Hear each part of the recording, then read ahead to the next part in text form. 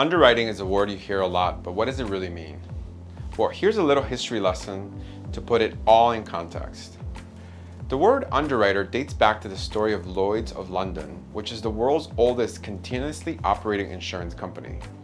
Lloyd's started as London's coffee house in the shipping districts of the city. Underwriters were individuals who signed underneath the line of the bottom of the insurance contracts that insured the merchants' ships. They offered their personal guarantee and took personal liability for the decisions they made.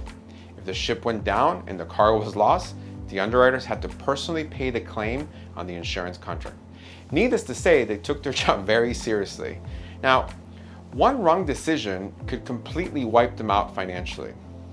Today, the underwriting guidelines for home mortgages in the US are determined by Fannie Mae, Freddie Mac, and the Federal Housing Administration, the Veterans Administration, the Rural Housing Service, and the US federal government itself through the Dodd-Frank rules and regulations.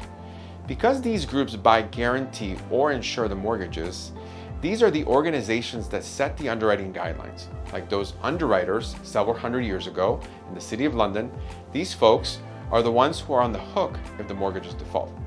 Now, of course, the banks and mortgage companies have some liability as well. For example, if a mortgage goes into default due to some negligence on the part of the mortgage company, Fannie Mae, Freddie Mac, the FHA, and the US government can go after the mortgage company for damages.